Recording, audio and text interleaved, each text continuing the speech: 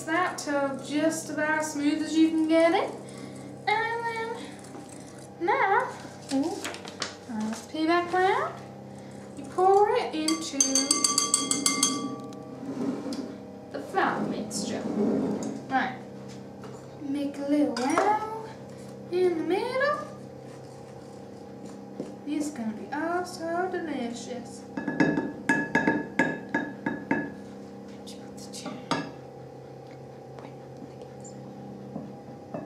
Alright, pour that all in there.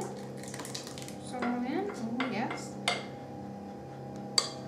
Right, so when you're mixing this, you can't over mix it, otherwise you'll get a doughy mixture, and we don't want a doughy mixture. We want a nice muffin mixture. It's all nice and incorporated together, and so they'll become nice and fluffy when they come out the oven.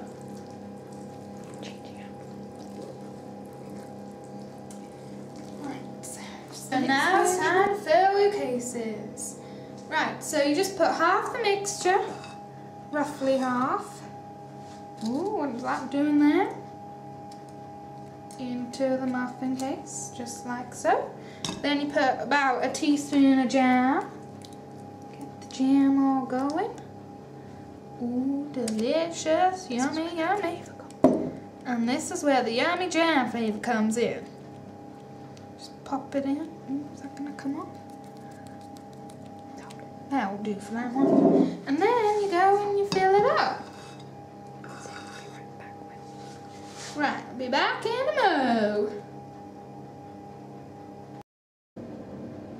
Right, so these are lovely peanut butter and jam muffins. Oh, yummy, yummy, yummy.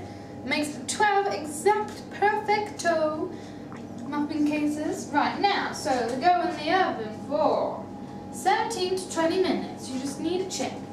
Springy. Till nice and golden brown and springy. Make sure you haven't gone medium rack. And in they go. Yummy, yummy, yummy in my tummy. And we'll be back with the finished product. And we'll be back with the finished product.